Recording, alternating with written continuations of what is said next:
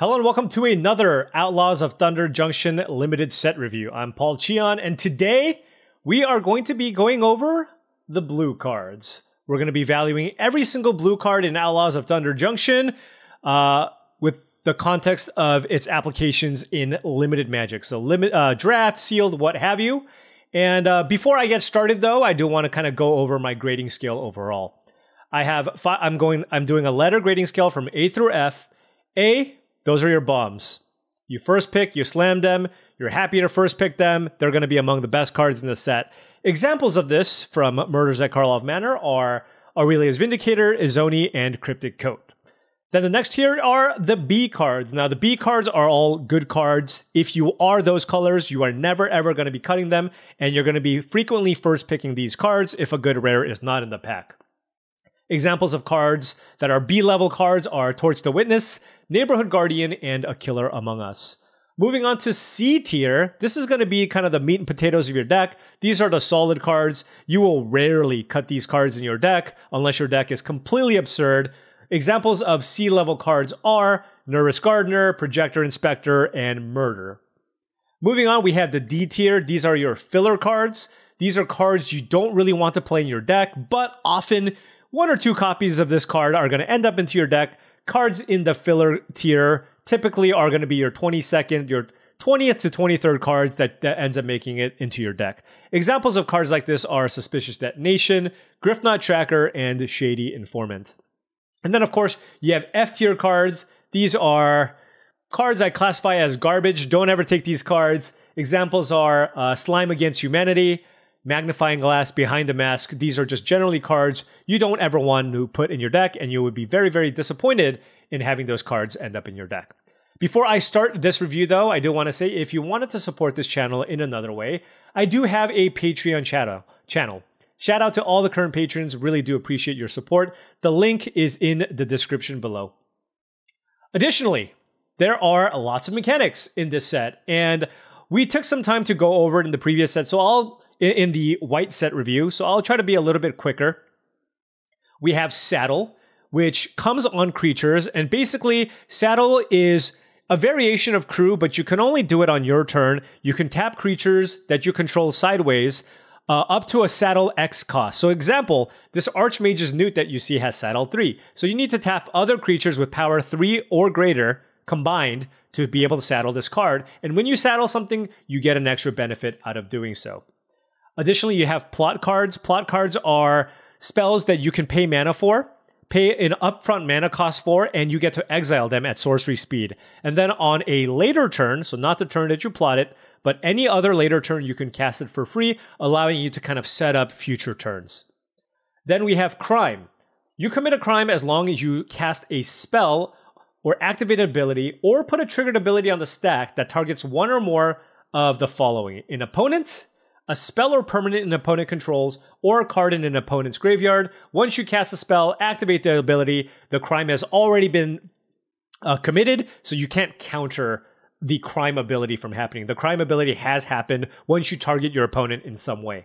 Finally, you have Spree. This is a new keyword that you find on several modal cards, and it basically allows you to pay additional mana for different modes on a Spree card. So it's just another modal card. If you pay extra mana, you can get extra abilities. If a card has, say, 3 different Spree abilities and Spree costs, you can pay however much mana you want to get up to all the abilities on said Spree cards. All right, but now is the time. Let's head straight into the first card that we see here. We have Archmage's Newt. This is a 1 and a blue for a 2/2 Salamander Mount.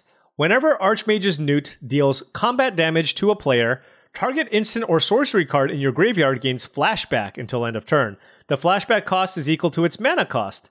That card gains flashback 0 until end of turn instead if Archmage's Newt is saddled. So, if you don't saddle this card and you hit your opponent, you get to cast a spell from your graveyard. You have to pay the mana cost of the card, but that's a lot of extra value. If you have cheap removal or any cheap spells, that's great. The problem, of course, is being able to land a hit with this card.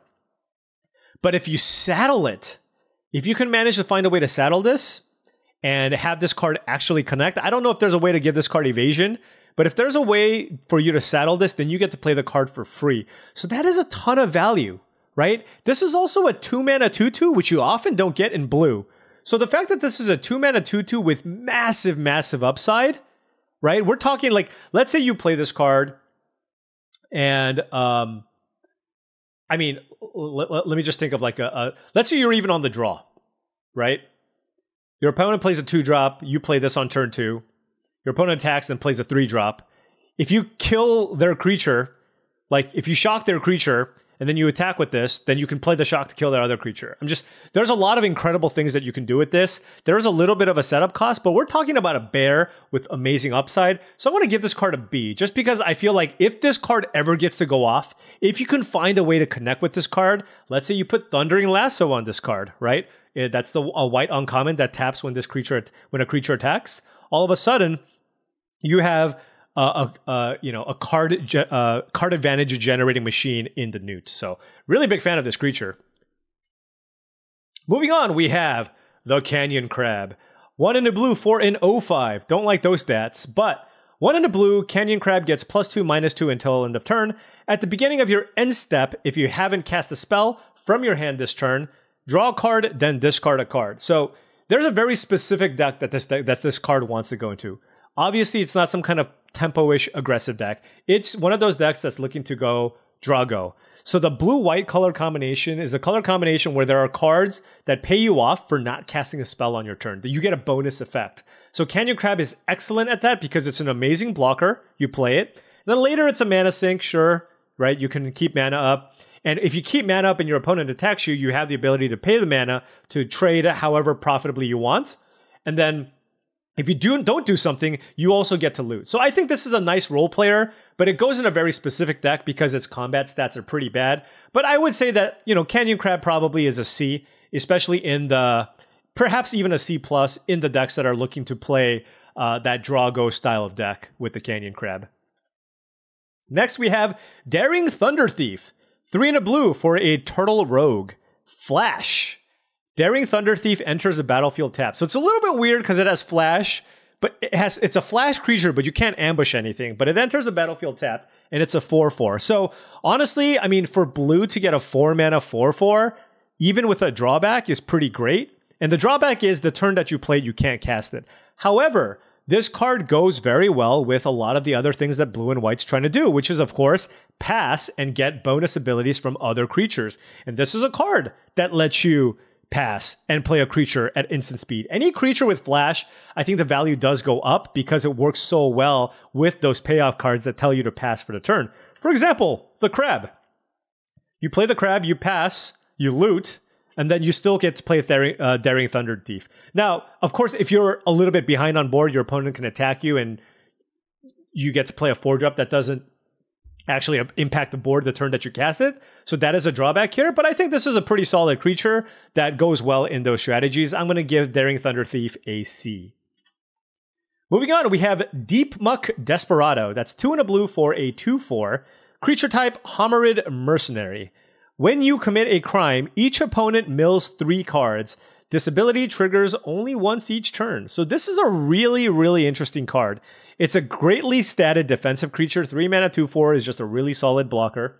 And depending on how easy it is to commit crimes and how repeatable it is for your deck to commit crimes, I mean, this could be the basis for a potential mill strategy. Now, I don't know how many of the other cards in this set can mill your opponents, but let's say you end up with a couple of Deep Muck Desperados. Let's say it's fairly trivial for you to commit crimes. I mean, I can see definitely going down the rabbit hole of trying to find a way to mill your opponents out. So this could be pretty interesting, and given the fact that it's a decent body, I'll give this card a C as well.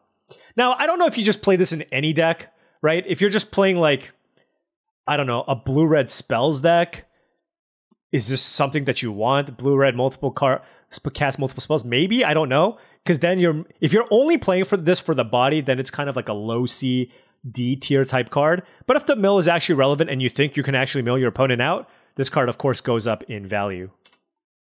Next, we have Djinn of Fool's Fall. This is 4 in a blue for a 4/3 flyer, creature type Djinn. Plot, 3 in a blue. So very, very basic, simple creature here. You can either play it for 5 mana for 4/3 as a flyer, which is okay. It's It's fine. It's nothing super impressive. We've had 4 mana 3/3 flyers, and this one is worse than that. So, you know, that by itself is not great, but it does have plot, right?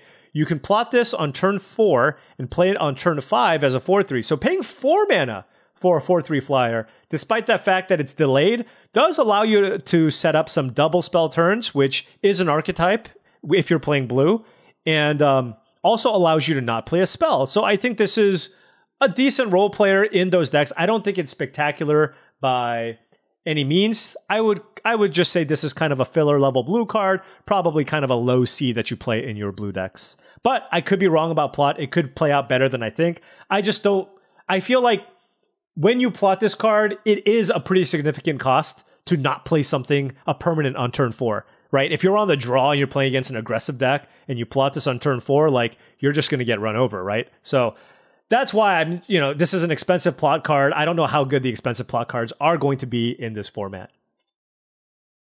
Moving on, we have Double Down, 3 and a blue for an enchantment.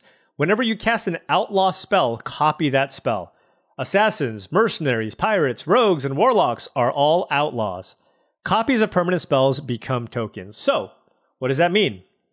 Whenever you cast a creature that has one of those creature types listed, you get to make a secondary copy of that card. Here's the problem with this card, though. The only way this card actually ends up being good is if you get to copy 2 things, right? Because the first card you copy, you're kind of breaking even on, right? Because you get 2 copies of the next card that you cast. Let's say you play this, then you play another 4 mana warlock or something, right? But the turn that you played this, you are not adding to the board, right? So that's a downside. So the only way this actually ends up paying off for you is if you can play 2 or more. Now, obviously, if you can make the 3rd copy, then this card is great. But given the fact that this is a bit slow and you have to have in your hand at least 2 copies of an outlaw for me to be happy playing this card, makes me not that high on this card. So for me, I don't think I would take this highly. I think it's cool and it has high upside. But I'm going to give this perhaps a controversial D, just because I feel like you have to go through a lot of hoops to make this work. I could see it eventually ending up in the C tier, but let's start with D here, just because it doesn't add to the board in any way the turn that you cast it. All right, moving on, we have the world champion himself, Duelist of the Mind, 1 and a blue for a star 3 with flying and vigilance. All right. Duelist of the Mind's power is equal to the number of cards you've drawn this turn. So this is, the power always shifts. Whenever you commit a crime, you may draw a card. If you do, discard a card. This ability triggers only once each turn. And by the way, how cool is that? Look at the flavor text. Nathan Stoyer, World Champion 28. That's awesome. That's the dream. That's why a lot of these competitive players play. That is amazing. Big grats to Nathan Stoyer being the world champion, getting an amazing, amazing world champion card. Now, what does this card mean? On your turn, at the very minimum, this is a 2 mana 1/3 flyer, right? Because on your turn, you're drawing a card for your turn. Now, it's not the best blocker because it is a 2 mana 0/3 flying vigilance creature. But I mean, just look at it. Even a 2 mana 1/3 flying vigilance is fine. But if you ever commit a crime, this just loots for free. It does it once a turn, but if you can target your opponent in any way, you just get free loots. And when you do, all of a sudden you have a 2/3, right? And you can do this on your opponent's turn as well. And if you can find a way to draw multiple cards in a turn, right? Then all of a sudden this card becomes even bigger. And for something that's so cheap as a 2 mana threat, I just think there's just enough upside here where I'm going to give this a B. I don't think this is an A. It's not game warping in a sense, but I think this is a very, very solid 2 mana creature that you should play in any deck if you have any way to commit a crime or draw cards, which I imagine, I mean, the set's called Outlaws of Thunder Junction. You better be able to commit crimes pretty easily. So I'm going to give Duelist of the Mind a B. Moving on, we have Emergent Haunting. I think this card is really sweet. 1 and a blue for an enchantment. At the beginning of your end step, if you haven't cast a spell from your hand this turn, Emergent Haunting isn't, and Emergent Haunting isn't a creature, it becomes a 3/3 spirit creature with flying in addition to its other type. So, and 2 blue, surveil 1. So, let's say you play this on turn 2. On turn 3, you say go. all of a sudden you have a 3/3 flyer. That seems great, especially if you have anything to do on your opponent's turn on turn 3. And we've seen that there's a play, like for example, maybe just because I like saying it, holy cow, right? Turn 2 Emergent Haunting, go. Turn 3, land, go. You have a 3/3 flyer, and then you play holy cow, and all of a sudden you have a 2-mana 3/3 flyer that you can also pay mana to surveil 1. I mean, this seems borderline rare territory to me. So I think this card is great, and I'm going to give this an easy B that I think you'll just be happy playing in all of your blue decks. Next, we have Failed Fording. 1 in a blue. I don't know if any of you, I mean, this is giving me away my age. Any of you ever play like Oregon Trail? You play Oregon Trail and you try to cross the river, or you try to ford the river, and then depending on how fast you do it, you can like, it'll be total disaster and everybody on your team can just perish or whatever. This is just, it just reminded me of that for some reason. But 1 in a blue for an instant. Return target non-land permanent to its owner's hand. If you control a desert, surveil 1. So, I mean, this is just a bounce spell. It's fine. I don't think it's anything special. The fact that you need to control a desert to get a bonus and it's surveil 1, like this is just a worse unauthorized exit by a decent amount, right? You just don't always get the surveil 1. I'm just going to, but if you need a bounce spell, you need a bounce spell and you'll play it. I'm going to give this card a D. Like, I don't really want to play this card in my deck. Like, you'll play it if you really need a way to interact with your opponent. Maybe it can be a D+, but not too happy with Failed Fording. Never taking this card early.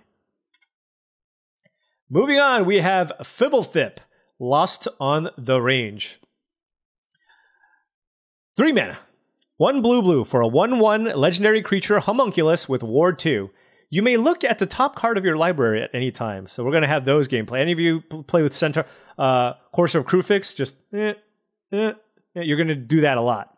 The top card of your library has Plot. The plot cost is equal to its mana cost. You may plot non-land cards from the top of your library. So wow, this card can potentially give you a ton of value. This is like a reverse Courser of Kruphix, actually. The only difference is this card is just a horrible blocker. It does have the Ward 2, so it has a little bit of extra protection, but it has like no board impact, right? You can kill this still, but treat it more like an enchantment, right? It's just like on the board and it gives you this threat, this ability to generate a lot of card advantage, but it can generate you a lot of card advantage, right? Every time you hit a spell, you can plot it.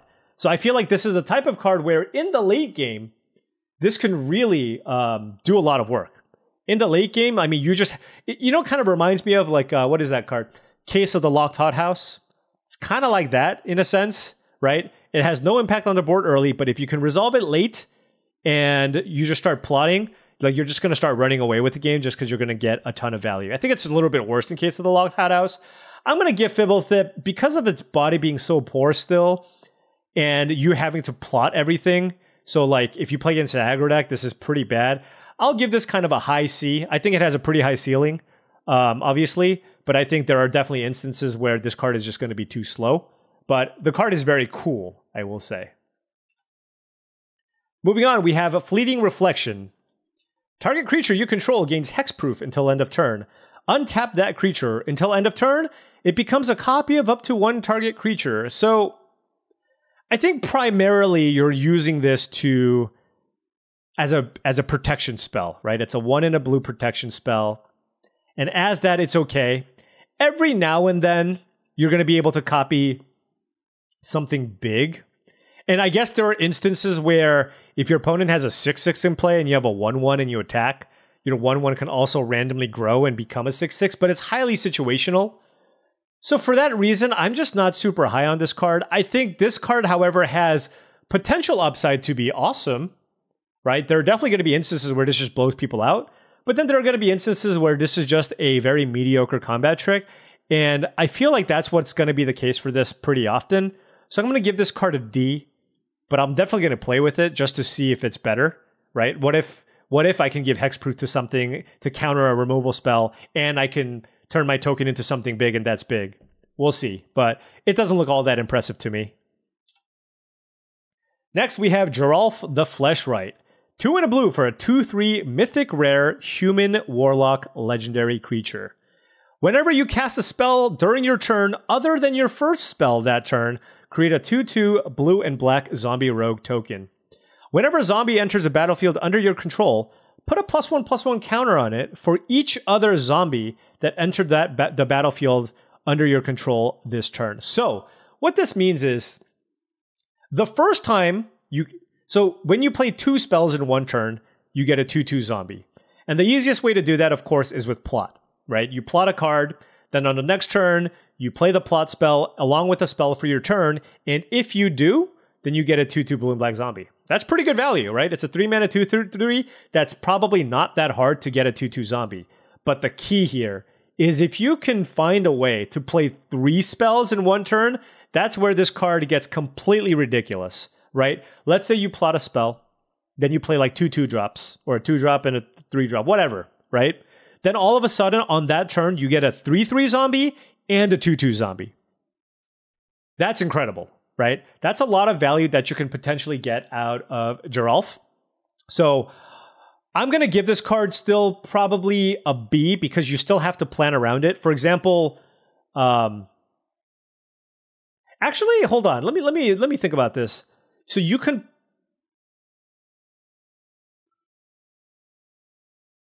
actually set this up where Geralf can be the second spell. So you plot a card, then you play Geralf, then you play your plotted card, and you get a 2/2 anyways. So it's like a 3-mana 4. Okay, you know what? I was gonna give this card a B, but I think this card can actually be a low A, and there's just potential to go completely absurd with this card. I didn't think about the fact that you can actually plot something first, and the turn that you play it, you can get a 2/2 out of the deal, right? I was thinking in my mind, you play this turn 3 and then you set up the plots later, but the fact that this can be the spell you play after the plot, or before you play the plotted creature, makes this a pretty easy 3-mana 2/3 get a 2/2 into play, and that alone is enough stats for me to put it into the A tier, on top of the extra upside that you have for this card. I think Geralf is amazing, slam it, and be happy. Now we have Geyser Drake. 2 and a blue for a 2/3 flying Drake. It's a fine creature. I'm playing that in basically most of my decks, but as long as it's not your turn, spells you cast cost 1 less to cast. And we've already seen the 4-mana 4/4 flash creature. We're going to see a lot more other flash creatures. We've seen some flash cards in white as well. So I think this card is actually going to be really important, right? 3-mana 2/3 flyer is already a good body, but I think the fact that this cost reduction is going to be so important in this format because it's one of the main things that the blue-white deck, for example, is trying to do, that I think you're going to get a lot of mileage out of the cost reduction element out of this. If this thing just makes 1 spell cheaper, this card's great. If it makes 2 spells cheaper, we're getting kind of close to B territory almost. So for that reason, I think, especially in the context of this set, I think Geyser Drake is going to be a very high C. I think this is a card that you're going to take very highly. I got to look at the rest of blue here, but I think this is in the running for best blue common, which is a little bit weird when you just look at the body, but I think just the utility that it provides with the cost reduction is going to be really, really important. And you know me, I mean, I was Team Tipster all day. I love things that generate mana or make things cheaper. Moving on, we have Harrier Strix. 1 blue for a 1/1 flyer. It's a bird. When Harrier Strix enters the battlefield, tap target permanent. 2 and a blue, draw a card, then discard a card. So I'm generally not the biggest fan of one drops in general, unless it's like Novice Inspector or it manipulates your deck in some way. This is just a 1-mana 1/1 flyer. Now it does tap a permanent, but on turn 1, this isn't that great. This is kind of like a card that you play later and it's a cheap way to kind of commit a crime, I suppose. And I guess it has a looting ability attached to it, but it's so expensive that it's not something that you're going to use that often. So I'm not super high on this, but I've been wrong on 1-drops before. But you know, like for example, like I didn't even take Rubble Belt Maverick that highly in the last set, and I think Rubble Belt Maverick is definitely better than this card. And I thought Maverick just had a home in certain decks. I ended up kind of coming up on it later, but I feel like Harrier Strix, it's got to like prove its value to me. Like the ability to commit a crime for 1 mana has to be so good to the point where it makes me want to play this card. But for now, I think I'm going to give this card a D. Moving on, we have Jailbreak Scheme. Blue sorcery. This is a spree card. So this is the first spree card I think we've seen in blue. If you pay blue +3, so 4 mana, you put a +1/+1 counter on target creature. It cannot be blocked this turn. Not that strong, right? If you pay 4 mana to put a +1/+1 counter on a creature, not that strong. That's starting out pretty weak. But this is the better part, and this is why I think this card is great. +2. So if you play blue and a 2, target artifact or creature's owner puts the creature on the top or bottom of their library. Now they have the choice, but just the fact that when you just play this for 3 mana, you are card neutral. If you bounce their creature and put it on top, you're not down a card, right? They have to draw that card for their turn. And if they put it on the bottom, great, you got rid of a creature. So the fact that the floor of this card is 3 mana, basically mana neutral bounce spell, that's already a solid card. Then the +3 becomes something that you just tack on for extra value that will randomly win you games in the late game. So like there's just going to be instances where you're like, oh, okay, I drew this card. Oh, I guess you're dead because I gave my 6/6 green creature unblockable, right? So because of that, because the +2 ability is already solid, and then you have this random ability to put a +1/+1 counter, I think this card's great. I think this is a card that you're happy picking, happy having multiple copies of in your deck. This is definitely a high C. Moving on, we have an interesting card here, the Key to the Vault. 1 in the blue for legendary artifact equipment. Whenever equipped creature deals combat damage to a player, look at that many cards from the top of your library. You may exile a non-land card from among them.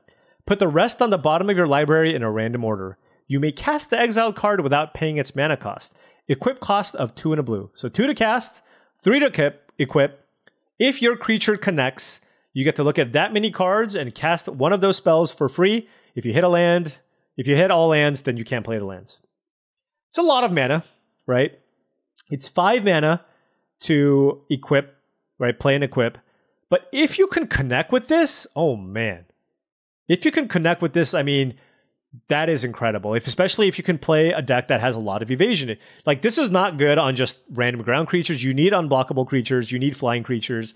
For example, I can see this having a pretty good home in like a blue-white skies deck, but I don't think this is a card that's good in every deck, and it's a lot of mana to kind of get to work. So where am I putting this? I think in a blue-white deck, this could be a C-level card if you have enough evasion. But in a lot of decks, I just think this is just too much mana for a card that doesn't give you any combat stats whatsoever. So I'm going to start a little bit low here on Key to the Vault, just because in general, I am low on equipment in general. The equipment in Murders at Karlov Manor looked decent, and they all ended up being bad. And this one doesn't even give you combat stats, and it costs more to play and equip. So I'm going to start with the D here on Key to the Vault. A little disappointing, given that it's literally the key to the vault. Like, the whole storyline of Outlaws of Thunder Junction is Oko getting to the vault. And the fact that this just isn't that great for limited, I think, makes me a little disappointed, but I could be wrong. We'll see. Next, we have Loan Shark. 3 in a blue for a 3/4 Shark Rogue. When Loan Shark enters the battlefield, if you've cast 2 or more spells this turn, draw a card. It's got a plot cost of 3 and a blue. So, worst case scenario, you play this as a 4 mana 3/4 just on curve if you're falling behind, which is not good. That's not a great card. But where this card really shines is if you're not behind, and you can afford to plot this card. Now, you have some flexibility here because you can play it turn 4. But if you're not behind, you plot this and then turn 5, you play this and you draw a card. Yeah, I want that in my life. Or you plot something else. Right? Let's say you plot something turn 3, and then you play that turn 4, and then you play the Loan Shark, right? Boom. You get to draw a card. 4 mana 3/4 body that draws you a card is very, very solid. But the thing is, it doesn't guarantee you that card draw. You do need to work for it a little bit, so I'm not going to have it super high up, but I do like this card. I'm going to give this card a C. It is curious to me, actually, over the course of the format, what ends up being the better 4, because blue has 2 4s that are decent. You have the Loan Shark, and then the 3 blue 4/4 that's Flash. I think a lot of it might depend on the deck that you're drafting, but given that there's kind of a glut there of 2 solid 4-mana blue options, I'm curious what ends up being better, or if you just don't have to prioritize them as highly because you have redundancy in the 4-mana slot. Next up, we have Marauding Sphinx. I like this one. I'm not going to lie. Let me read the card. 3 blue for a 3/5 flying vigilance ward 2 Sphinx Rogue. I'm in. 3 blue 3/5 flying vigilance ward 2. The really important part there is the ward 2. But wait, there's a little bit more. Whenever you commit a crime, surveil 2. This ability triggers only once each turn. It's not that hard to commit crimes. So the fact that you have, first of all, just the body, right? A 5-mana 3/5 flying vigilance ward 2, I am in for all day, every day. Part of the reason why these cards have underperformed in the past, even like a 5-mana 4/4 flyer in general, is because people can often trade up. Like removal has gone a lot better recently in limited Magic, and people can often trade up on mana by casting their murders or banishing light effects on the 5-drops. So the value of those 5-drops have gone down. I mean, look at Kranko's Buzz Crusher, right? It was a pretty mediocre card in the last set just because it was just a 4-mana 4/4 flyer that you can kill. But because this has ward 2 on it, your opponent has to at least spend most of the time at least as much mana, if not more, to get this off the battlefield, right? So you're not down on that exchange. But if they don't have the removal spell, now you're talking about a creature that can just take over the game, right? It's got a lot of toughness. It's great at blocking. It still smacks them. And every time you commit a crime, you get to surveil 2. So you just make sure you just draw action for the rest of the game, right? When you're surveilling, you're probably going to find more cards that can commit crimes, and you just kind of keep that chain going. So I think Marauding Sphinx is really, really solid. I know it's a 5, right? You don't want too many 5s, but for a 5, you can't get too much better than this for uncommon at 5. So I'm going to give this a B. A very, very solid B here for Marauding Sphinx. Next up, we have Metamorphic Blast. Blue instant spree spell. +1 until end of turn, target creature becomes a white rabbit with base power and toughness 0/1. So it's a 2-mana, make a creature into an 0/1. +3, target player draws 2 cards. So that's a lot of mana. So blue, if you play 4 mana, you get an inspiration. I guess you can target your opponent, but you don't want to do that unless you really need to commit a crime. But for 3 and a blue, you get to draw 2 cards, which is a really bad card. You don't really want to play that card ever. So what you have to look at this card for is the first part of the card, which is 2 mana, make a creature into a 0/1, which can act as a combat trick sometimes. And then every now and then in the really late game, for 5 mana, you can draw 2 cards and shrink something. I don't think this card's going to be particularly good. I've been generally pretty high on the spree cards, but the rate that you're getting on Metamorphic Blast is just not very strong. So I'm going to start this out at C. I could see it actually even going down from here, but I'm going to start this out with as a C. Moving on, we have Nimble Brigand, 2 and a blue for a 1/3 human rogue. Nimble Brigand can't be blocked if you've committed a crime this turn. When Nimble Brigand deals combat damage to a player, draw a card. I'm not going to lie to you. I'm going to take this card higher than I probably should.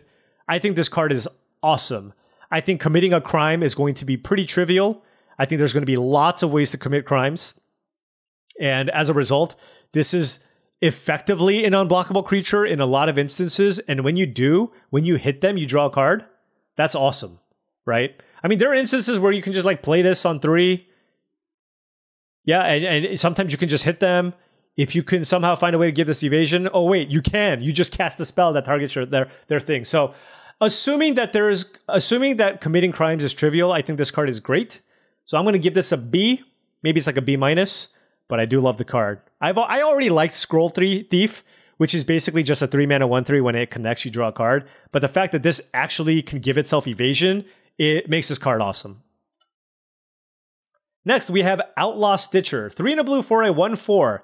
When Outlaw Stitcher enters the battlefield, create a 2/2 blue and black zombie rogue creature token.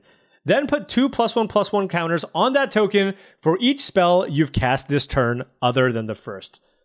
So this card is awesome. So, floor, absolute rock bottom floor. This is a 4-mana 1/4 that makes a 2/4 body. That's just a good card that you're going to be happy to play in any deck, right? You're getting 3 power and 6 toughness for 4 mana. Pretty solid. But where this shines is just the potential, where you can take this card, right? Because this card also has plot 4 and a blue. So let's say you plot this. On the next turn, let's say you play a creature, and then you play this card, or you play a spell and you play this card. All of a sudden, you get a 1/4 with a 4/4 zombie. If you can play 2 spells, you get a 6/6 attached to a 1/4 body. So I think this card is really, really sweet, especially because the floor is already pretty good. And the thing is, you don't even necessarily need to plot this. Let's say you just plot something else. Then you cast that as a plot spell, then you play this, you still get the 4/4. So Outlaw Stitcher is great. I'm going to give Outlaw Stitcher a B. Moving on, we have Peerless Rope Master. 4 and a blue for a 4/4 human rogue. When Peerless Rope Master enters the battlefield, return up to 1 target tapped creature to its owner's hand. So that also allows you to commit a crime, which is relevant at times. So 5 mana 4/4, ETBs bounce a creature, but it has to be tapped.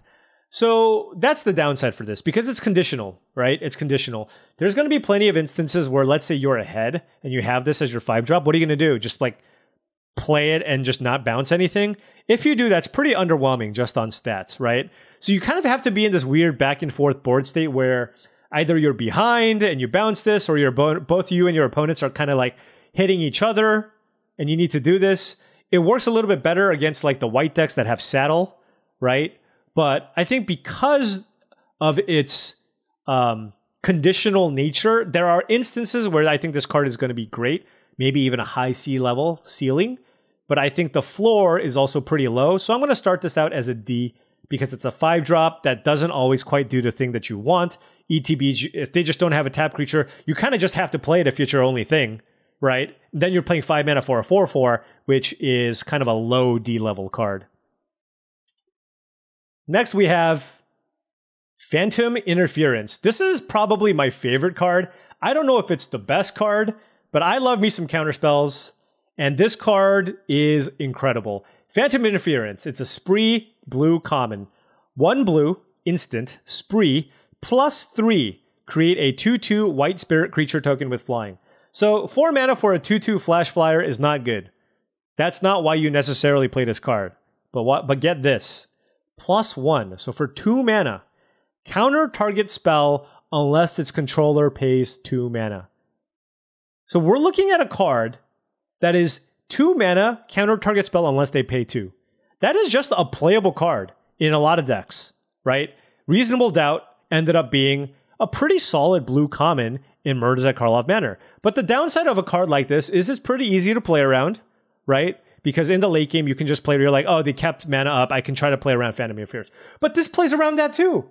Because in the late game, once you get to the point where the counterspell is irrelevant, you can still cash this in for a 2/2 flyer. So it's great in the early game, and it still gives you options in the late game. And don't even talk to me about playing this on turn 5 and countering something, like at least early in the format. Like, you pass with 5 mana up, what is your opponent going to do? They're like, oh my gosh, they can have Phantom Interference. If your spell gets countered and they get a 2/2 flyer out of the deal, that is ridiculous. And can you imagine this to go along with that Geyser Drake, right? Turn 3 Geyser Drake, turn 4 go. They play a spell, you can play Phantom Interference for 4 mana, right? You can play Phantom Interference for 4 mana, you get a 2/2 flyer and you counter their spell. How do you beat that? So Phantom Interference is awesome. I'm going to take it highly. I don't mind having 2 or 3 copies of this card in my deck for the most part, and I think it's probably going to be one of the top commons of the set. I think this card is fantastic. I'm giving this a high C. All right, next card. Plan the Heist. 2 blue sorcery. Surveil 3 if you have no cards in hand. So if you're Hellbent, you get to Surveil 3, then draw 3 cards. It also has plot of 3 and a blue, which, you know, honestly, I can see you doing that pretty often. So this is a 4 mana sorcery that draws you 3 cards. Every now and then you're going to be able to Surveil 3 and draw 3, which is great. So 4 mana for 3 cards is a pretty good deal, right? That's a pretty good deal. I think depending on the speed of the format, this can have a pretty wide range for how good it is. If the format's slow, this card goes up to like almost low B level territory. if the format's just regular speed, I think this card's probably a C level card. But I do like the card. I do like drawing cards, but I imagine people are going to take this card very highly. I would not treat this as a B level card, but I know people will. So I feel like early on, it's going to make it into a lot more people's deck than my deck, even though I like drawing cards. I think the reason to plot this card often, though, is on turn 4 especially. You probably don't even want to cast this card on turn 4, but if you do, you're not going to have mana to cast spells anyways, right? So you might as well plot this so that you can get some double spell bonuses out of it on the following turn. But yeah, I mean, it's just your run-of-the-mill decent card draw spell. I'm going to give Plan the Heist a C. Next, we have the Razzle Dazzler. 1 in the blue for a 1/2 human wizard.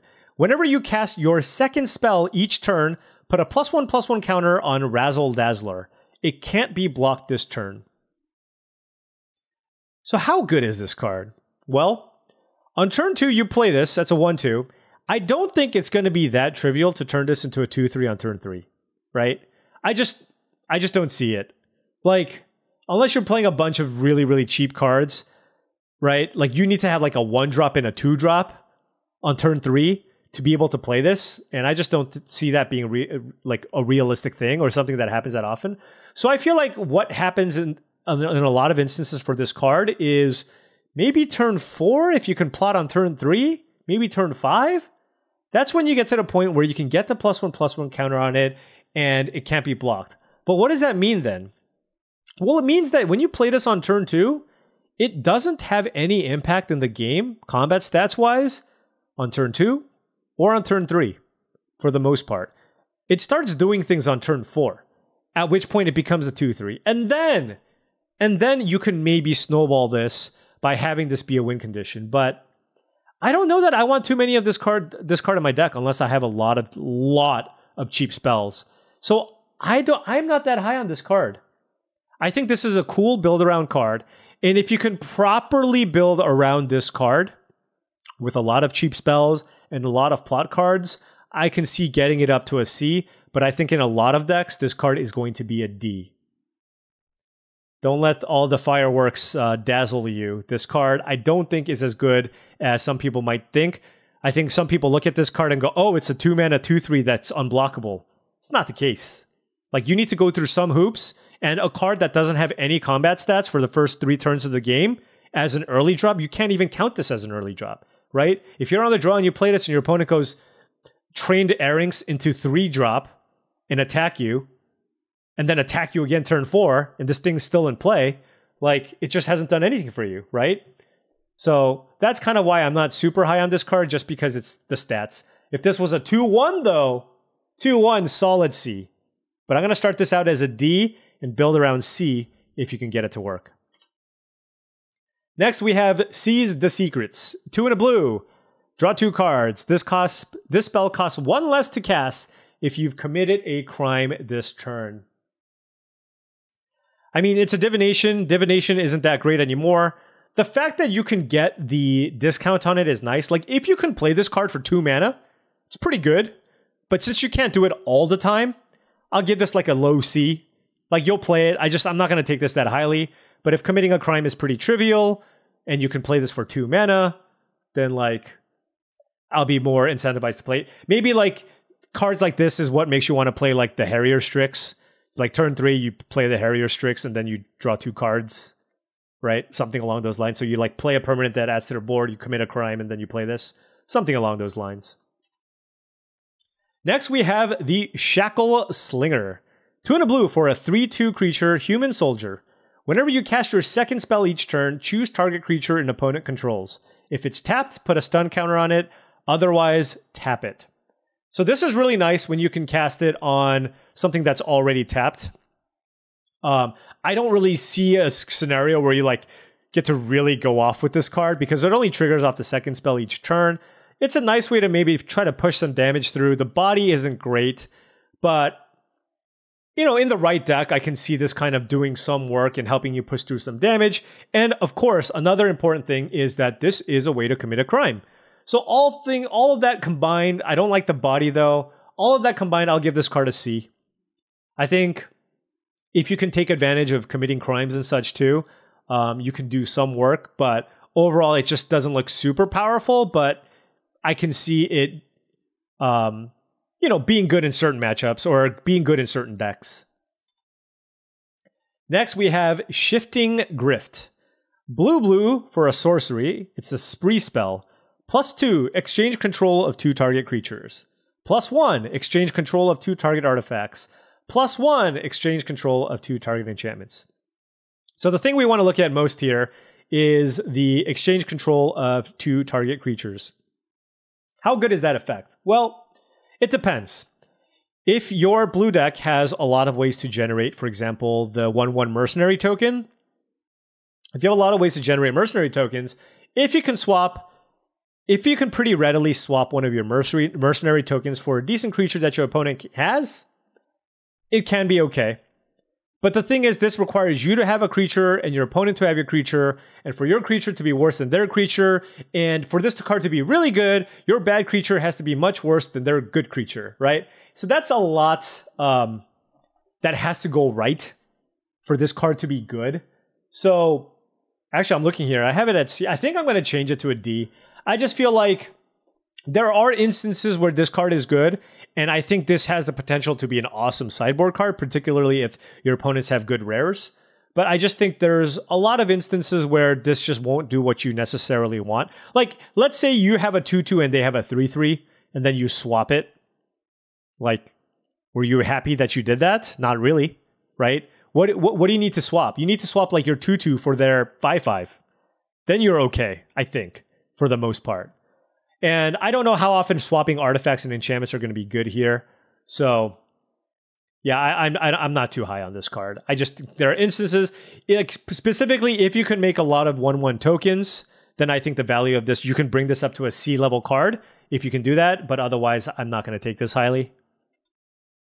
Next, we have Slickshot Lockpicker. 2 and a blue for a 2/3 human rogue.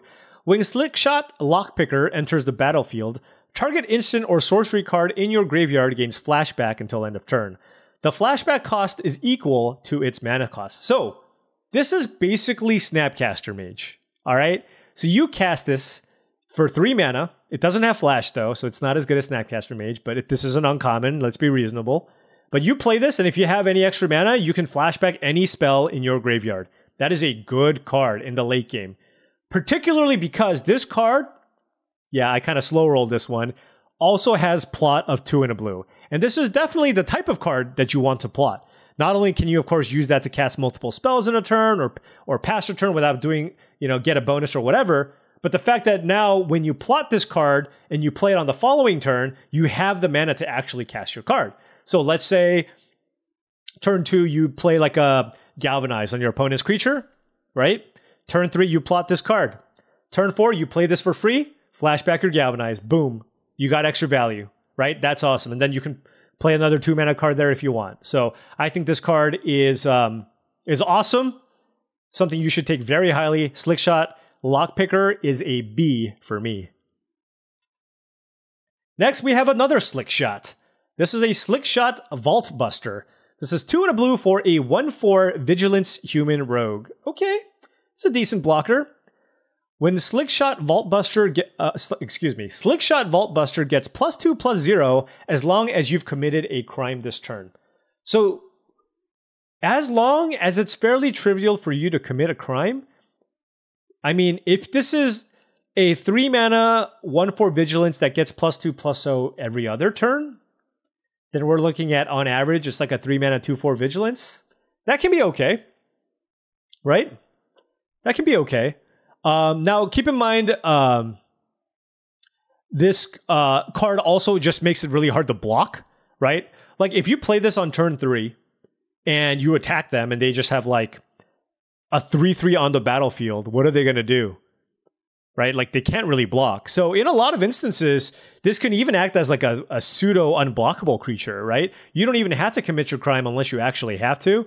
And then also on defense, if you're passing with mana up and Slickshot Vault Buster's in play, you just have to assume it's a 3/4. So that just makes this card like really annoying to play against. Now, it's still a 1/4. It's not like totally game-breaking stats, but just the fact that this threatens to be a 3/4 Vigilance in a lot of instances will warp how people play their game. So I'm going to give Slickshot Vault Buster a C. Next, we have the Spring Splasher. 1 in the blue for a 2/1 Frog Beast. Whenever a Spring Splasher attacks, target creature defending player controls gets -3, -0 until end of turn. So I will note that this is a way to commit a crime every turn, right? Or commit a crime until your opponent just like blocks and just dies. But it's a 2-mana 2/1. If you can somehow really go off, like let's say you go, is this going off? Turn 2 Spring Splasher into turn 3 Slickshot Vault Buster. You've truly done it, right? But at the end of the day, this is still a 2-mana 2/1 creature with an effect that in general is not that great in blue decks. Blue decks, I mean, look at the other cards that we think are quite good in the blue decks. It's like the counterspell, things you want to play at instant speed. So this just doesn't quite have a great home in most blue decks, but of course we'll see, right?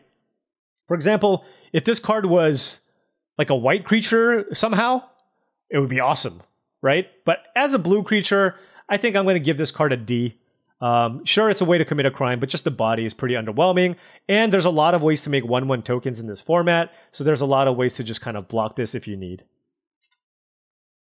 Next, we have a rare. Step Between Worlds. 3 in a blue for a sorcery. Each player may shuffle their hand and graveyard into their library. Each player who does draw 7 cards, exile Step Between Worlds.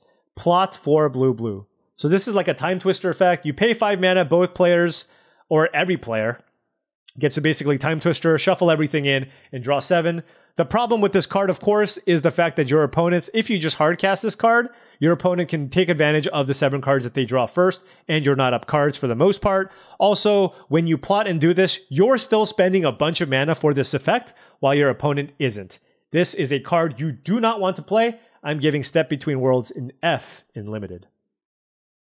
Maybe it goes into Cube, though. Who knows? If you're an LSV Vintage Cube enjoyer, maybe you can get him to add this to his cube. Next, we have a better rare, I'm just going to say. Stoic Sphinx. Has there ever been a Sphinx that's bad? I don't think so. They always fly and they're gigantic. 2 in a blue for a 5/3 flash flyer. Sign me up. Stoic Sphinx has hexproof as long as you haven't cast a spell this turn. Wow. Not only can you ambush things with Stoic Sphinx, it's a 4/3 flash flyer. That's incredible stats, right? That's just awesome stats. Flash, you play at end of turn. It makes it not vulnerable to sorcery speed removal. But also on your turn, if you don't cast anything, it has hexproof, so your opponent can't kill it, right? Your opponent can't kill it on your turn if you don't play anything. And then on their turn, they can't kill it either, because it has hexproof, because you passed and you haven't cast a spell yet. So this is a really, really difficult creature to kill. You have to time it perfectly. You need to have like an instant speed way to kill this on your turn if they cast it on your turn. And then also on their turn, you can only cast it after you take the 5, and presumably they play some creature afterwards. So great card. I'm going to give Stoic Sphinx an A. Very solid creature that ends the game very, very quickly. Next, we have the classic blue removal spell, Stop Cold. 3 in a blue for a flash enchantment aura, enchant artifact or creature. When Stop Cold enters the battlefield, tap Enchanted Permanent. Enchanted Permanent loses all abilities and doesn't untap during its controller's untap step.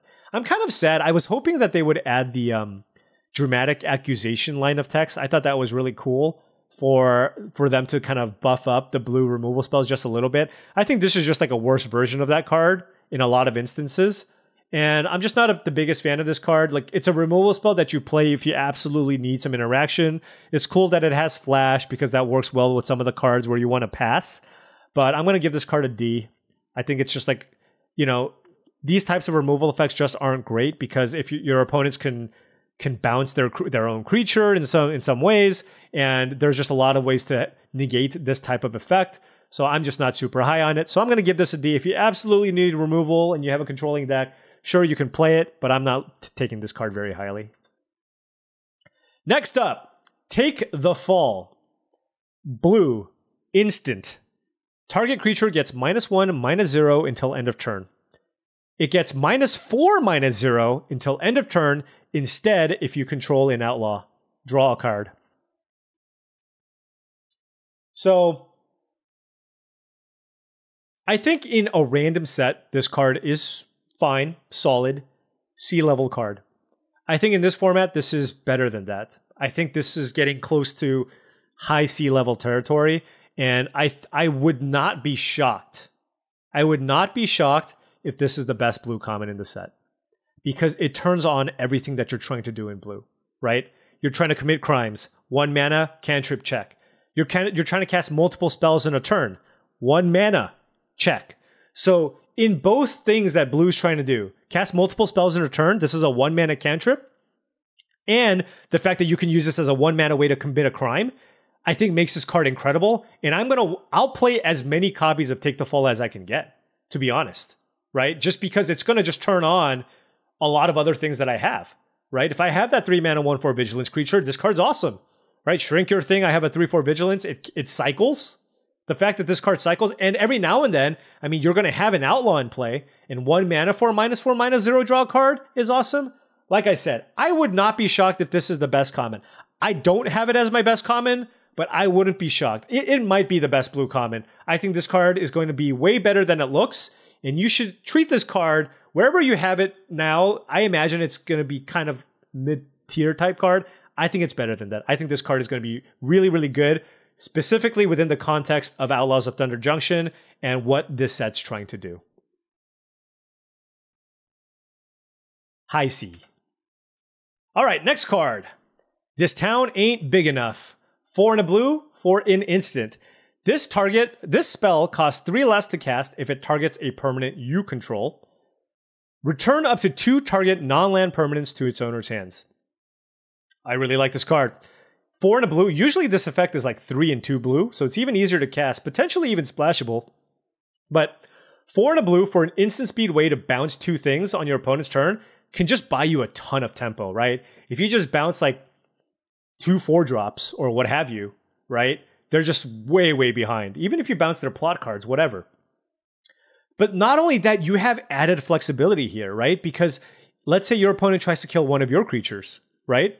You can now the spell only costs 2 mana. You can still bounce their thing and bounce your thing, negate their removal spell, and get a ton of value and still get that tempo back. So not only is this card good as a finisher, just the fact that you get added flexibility there in the cost reduction effect if you target your own things is also very, very nice. Usually I don't give bounce spells this high of a grade, but this town ain't big enough gets a B from me. Moving on, we have 3 steps ahead. This is going to be a highly, highly impactful constructed level card. Let's take a look at what it does. Blue for an instant. It's got Spree. +1 colorless and a blue counter target spell. So that's a cancel. 1 blue, blue counter target spell. Sure. Not great. Sure. +3 colorless. Create a token that's a copy of target artifact or creature you control. So for 4 mana at instant speed, you can clone anything that you have, any artifact or creature that you control. That's also a card that you can play in a lot of your decks, right? Cancel, check. Body, check. +2 colorless. Draw 2 cards, then discard a card. This is probably the weakest effect, right? It's 3 mana, draw 2, discard 1. That's a card you're generally not happy with playing. But the fact that all of them are playable, and all of them you can fit in, and in the late game, if you can play this for 6 mana, for 6 mana, it's counter target spell and make a copy of your biggest creature. That's pretty good. For 8 mana, I don't think you're going to get to 8. You get to even draw a little bit of action on top of that. For 5 mana, you can counter a spell, draw 2, discard 1. All that flexibility, I think, makes this card much better than, obviously, the individual components. So, because of that, not because I think counter target spell, not because I think cancel is a C, or not because I think cancel is good enough, or make a clone of a creature is good enough, but all those things combined, and the potential blowout factor late in the game, has me level up this card little by little. So I'm going to actually give this card a B because of all the extra added layers of flexibility. I think Counterspell is going to be fine on 3. Creating a copy of your biggest creature to potentially ambush your opponent's attack, also great. There's just a lot of ways you can really get a lot of value out of this card. I don't think it's quite A level, but I think this is a card that you're going to be happy playing in your blue decks. Next, we have Visage Bandit. 3 and a blue for a 2/2. You may have Visage Bandit enter the battlefield as a copy of a creature you control, except it's a shapeshifter rogue in addition to its type. It's got plot, 2 and a blue. So it's kind of funny that this is right after this card. 3 steps ahead for 4 mana, you get a token that's a copy of target artifact or creature you control. This is just this card, but you don't get all the other added benefits of it, right? You do get to plot it for 3 mana, which is a thing, but I think this card is significantly worse. I think this card is fine. There are instances where it can be okay, but I'm going to give Visage Bandit a C. And that's the difference between this card and the card that we saw previously. It doesn't have added flexibility, right? This only has the one mode of copying something that you control. It doesn't even copy the biggest creature. Like, you can't even clone your opponent's creature. It only copies your own thing. So you need to have something big before this actually becomes valuable. So I'm going to give Visage Bandit a C here. And now we have a Planeswalker. Jace Reawakened. Blue, you can't cast a spell during your first, second, or third turns of the game, but it's a 2-drop. Why? +1, draw a card, then discard a card. +1, you may exile a non-land card with mana value 3 or less from your hand. If you do, it becomes plotted. -6, until end of turn, whenever you cast a spell, copy it. You may choose new targets for the copy. So, this is a Planeswalker that you can't play until turn 4. And then when you do, you get to loot, or you get to plot something. It doesn't give you immediate combat stats. It doesn't interact with your opponent's creatures in any way. It's just a looter. I think this card is actually not very good. I think this card is just not very good. I mean, like, where do I even... Yeah, I mean, look, it's a Planeswalker. You do get some card selection, but they can just attack it. Maybe you can set up some decent plot things, right? To set up some double spell turns. And the fact that it costs 2 mana when you play it on turn 4, you can help it plot some other things. But I just think overall, the combination of abilities here is not all that exciting for a Planeswalker that you also just can't play on turn 2. So I think I'm going to give Jace Reawakened a C. It could be even lower than that. But I'm going to give this a C just because it's a Planeswalker, and Planeswalkers often just warp how games play out, even if they don't seem that great, because the game then revolves around trying to find a way to kill Jace Reawakened, but I just don't think its effects are all that strong. I am happy to be proven wrong, but it looks significantly weaker than most Planeswalkers that you see. But of course, it costs 2 mana. Next, we're getting into the big score cards. This is the first big score card. Let's see what Esoteric Duplicator does. It's a 2 and a blue for an artifact clue. So whenever something's a clue, you know you have the ability to pay 2, sack, draw a card. Whenever you sacrifice Esoteric Duplicator or another artifact, you may pay 2 colorless. If you do, at the beginning of the next end step, create a token that's a copy of that artifact. 2 mana, sacrifice Esoteric Duplicator, draw a card. So, let's assume you don't have anything else to sacrifice. There's just not a ton of artifacts in this format to sacrifice, so I'm just going to assume that that's just not why you're playing this card. What this card essentially is, it is a 3-mana artifact. Once it's in play, when you pay 2 mana to sacrifice it, you can pay an additional 2 mana to put it back onto the battlefield. That seems really bad. So what this means is, for every 4 mana that you pay, you draw a card, right? Because you pay 2 mana to sacrifice this, then this ability triggers, and then you pay another 2 mana, and then it comes back into play as a copy. And then when you sack it, repeat. So for every 4 mana, you draw a card, and it also costs 3 to cast. That is far too slow for modern limited Magic. So I just don't think this card is especially good. I'm going to give this card, let's say, a generous D. I'm going to give this a generous D. No, this is just an F. It's just way too much mana. Maybe in sealed deck, you can try to play it in if you're really controlling, but paying 4 mana to draw a card is just not something that I'm interested in, so I don't really want to play this card in my deck. So, starting things out pretty bad here. Maybe it gets better. Simulacrum Synthesizer. 2 and a blue for an artifact. When it enters a battlefield, scry 2. Alright. A little bit of value ETB. Whenever another artifact with mana value 3 or greater enters the battlefield under your control, create a 0/0 colorless construct artifact creature token with this creature gets +1/+1 for each artifact you control. So a lot of these cards seem like nice constructed build-arounds. I'm not going to lie to you though. I don't actually know the density of artifacts in this set, but I haven't seen a whole lot that indicates that there's going to be a lot of artifacts in the limited environment. I mean, even if you look at the last set, right? Like this would have been pretty cool in blue-red, right? Like anytime if you have a deck that generates a lot of clues, you get to start making gigantic construct tokens. But as is, this doesn't give you a construct immediately. You need to put an artifact into play. And I feel like you need to put 2 artifacts into play before you're getting decent value out of this. So for that reason, I think this is also probably an F, unless there's a lot of ways to get artifacts into play, which I don't think there is for this format. If you somehow get a bunch of artifacts in your deck, maybe you can get this up to a C-level card, but don't take this high. All right, double F. Maybe this one will be okay. Worldwalker Helm. 2 and a blue. Man, all of these trigger over artifacts. If you would create 1 or more artifact tokens, instead create those tokens plus an additional map token. 1 in a blue. Create a token that's a copy of target artifact token you control. I don't know why there's so many things with these tokens. They all kind of work together, I guess. But again, I just don't know that I've seen enough artifacts here to make this pan out. You have to pay 3 mana. If you just look at the first ability as it's static, anytime you play an artifact, you get an extra map. That's okay. How many maps do you need to make before this card's worth it? Like 3? 4?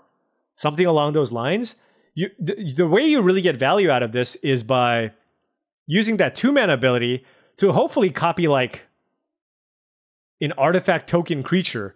I guess if you get Worldwalker Helm plus Simulacrum Synthesizer in the same deck, it can pan out.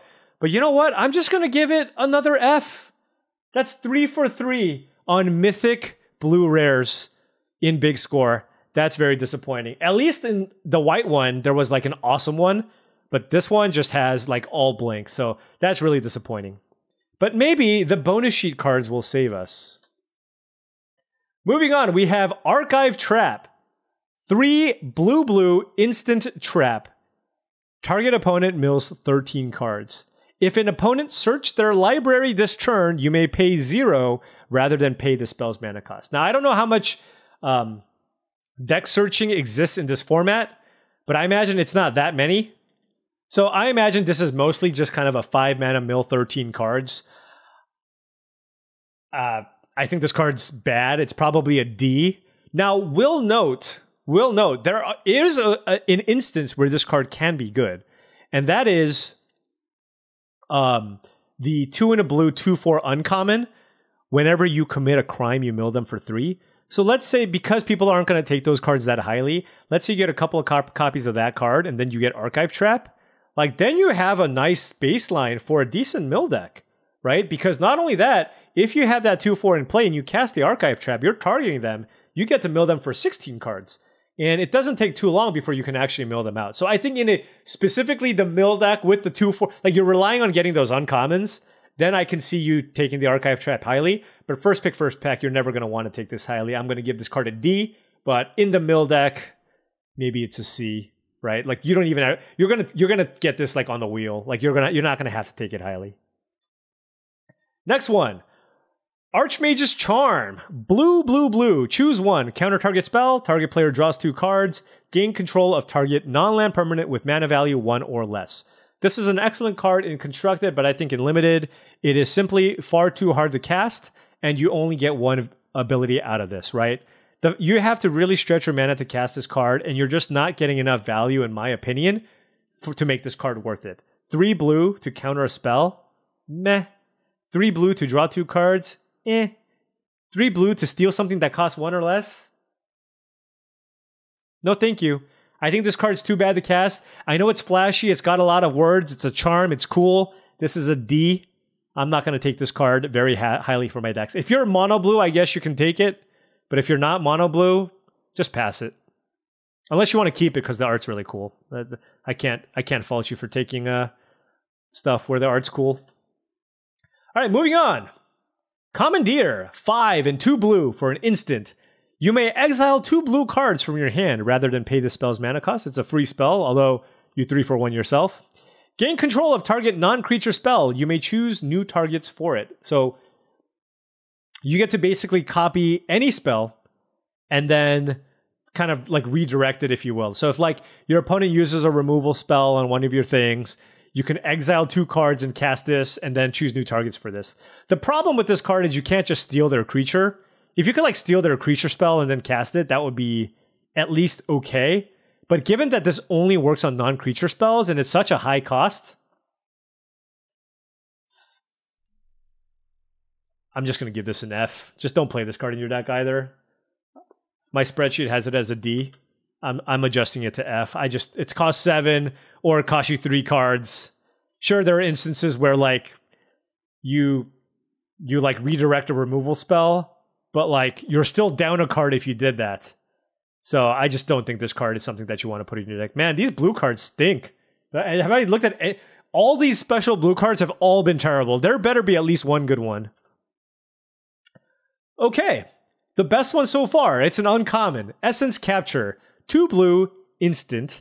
Counter target creature spell. Put a +1/+1 counter on up to 1 target creature you control. Now, I will preface this by saying you do need to be pretty heavy blue. I'd like to play like 10 islands, if possible, to play Essence Capture in my deck. But if you do, you get to counter a creature. And the fact that the really desirable part about this card is the fact that you also get to pump one of your creatures. So, Essence Capture, it's a little bit hard to cast, but I'm happy enough playing this in my blue heavy decks.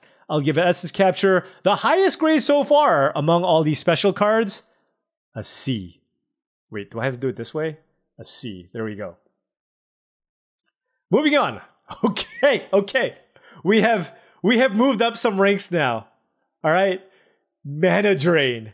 I cannot believe they printed Mana Drain. This is absurd. What's next? Black Lotus? Blue. Instant. Counter target spell. At the beginning of your next main phase, add an amount of colorless mana equal to that spell's mana value. This card can lead to so many blowouts. I mean, if you play Vintage Cube, you know what I'm talking about. You counter something, then it's your turn. You counter a 5-drop, it's your turn. You now have 5 mana to just unload your hand. This card can be completely awesome. I am not going to pass this card just because it's so cool, but it probably plays worse than you might think.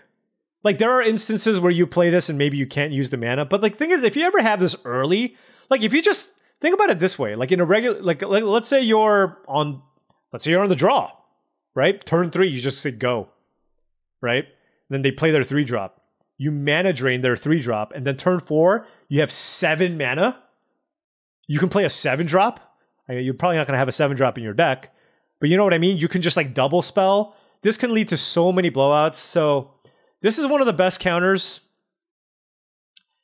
It's probably somewhere between a high B and a low A, but because of nostalgia alone, I'm going to give this an A. It's a low A. But there's going to be so many blowouts with this card. The floor is just like, it's a counterspell. It's always going to be fine. But the ceiling, just the fact that you can just potentially use this to trigger your double spell effects, right? Because you got all that extra mana too on top of that is awesome. Is really awesome. So pretty cool that they printed Mana Drain. Next, Mindbreak Trap. Why? Oh, this is not a mill spell. 2 and 2 blue. If an opponent casts a 3 instant, it's a trap. If an opponent casts 3 or more spells this turn, which is almost never going to happen, you may pay 0 rather than pay the spell's mana cost.